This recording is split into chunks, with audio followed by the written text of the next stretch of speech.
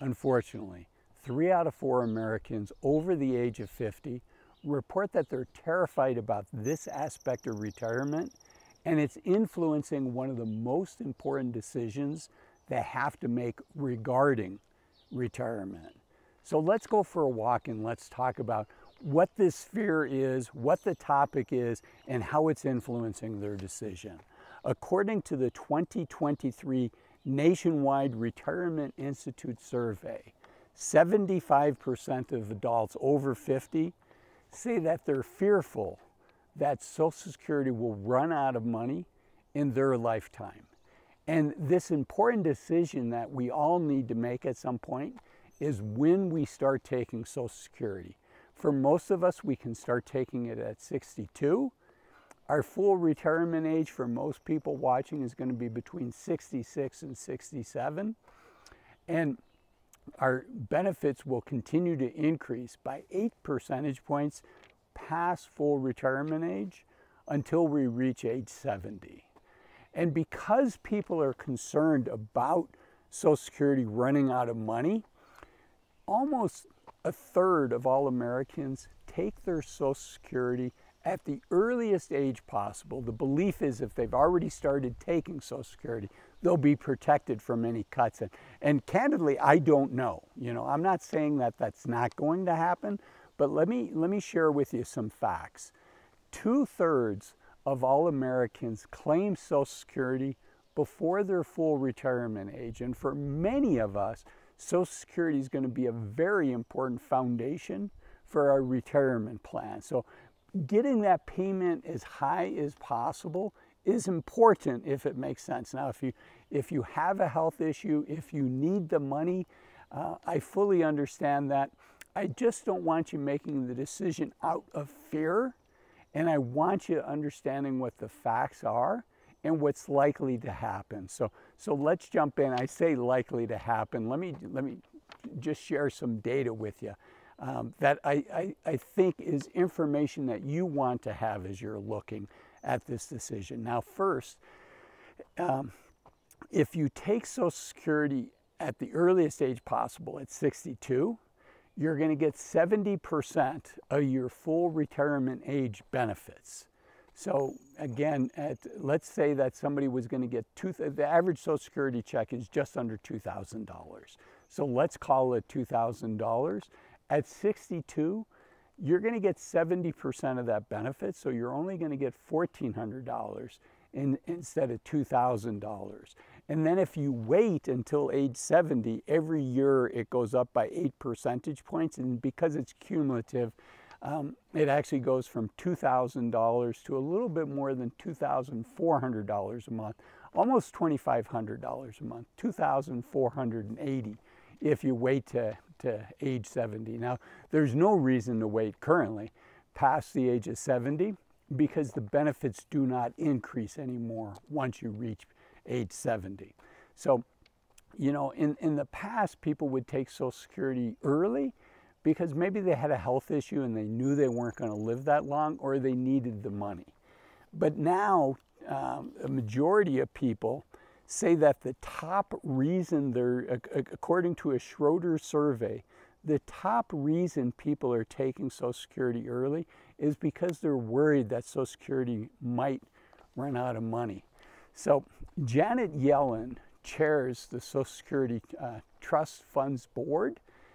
Janet Yellen is the Secretary of the Treasury, and each year she puts out a report from the trustees sharing, this is what the health of the Social Security system is. And 2 years ago, she put out a report and said that the trust fund was going to run out of money in 2034, which is a decade away from as I record this. Now, the most recent one that she put out says that the trust fund runs out of money in 2035. However, she goes on to say that without the funds from the trust fund, current taxes should be sufficient to fund 70 to 80% of the benefits.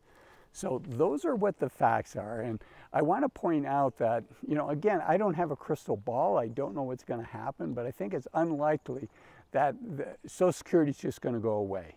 It may reduce in benefits People that are currently working, their Social Security may be taxed. Right now it caps out at a little under $169,000 a year. So people that are making $1 million a year only pay Social Security on the first roughly $169,000. And that might change. There's a lot of things that could change, and seniors are one of the strongest voting blocks in the United States, and obviously Social Security is enormously important to seniors.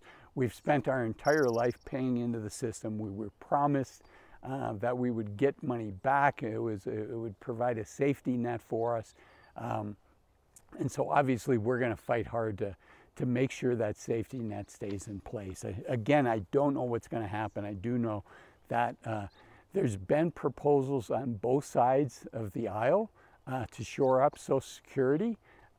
There's a Democrat from Minnesota who, I believe it's Angie Clark, that passed the bill, and it didn't pass it, proposed a bill called You Earned It, You Keep It, which would eliminate the taxation on Social Security. As it stands now, many people, 50% of their Social Security is taxable, and for fewer but increasingly more people, 85% of their Social Security can be taxed. And when you think about it, this is money that we put into the system, so it's really a return of our money. So I think a strong case could be made for why that should not be taxable income. Be that as it may, that's what the current law is. It was first passed. Ronald Reagan signed the bill into law that made 50% of Social Security taxable, and Bill Clinton signed a second law into place that made up to 85% of Social Security. So regardless of your political leanings, both sides of the party have done some things to make it taxable. And again, my thoughts are, at a minimum, the taxes coming in will be sufficient, according to Janet Yellen, will be sufficient to fund 70 to 80% of those benefits. And we do still have a decade, which unfortunately, when it comes to political situations, and Social Security is a big political situation, a decade is not long. But the reality is oftentimes the can gets kicked down the road until we're at the point where we have to make a decision. So as I said, the Democrats have made a proposal, Angie Clark, I believe is her name, on the Democrat side, that would reduce the taxation, but it would also eliminate the cap, eliminate the cap on Social Security. It would come back into play from $250,000 and above. So over time, eventually that cap on taxes on Social Security would go away. The Republicans have also made some proposals, including how spousal benefits are calculated.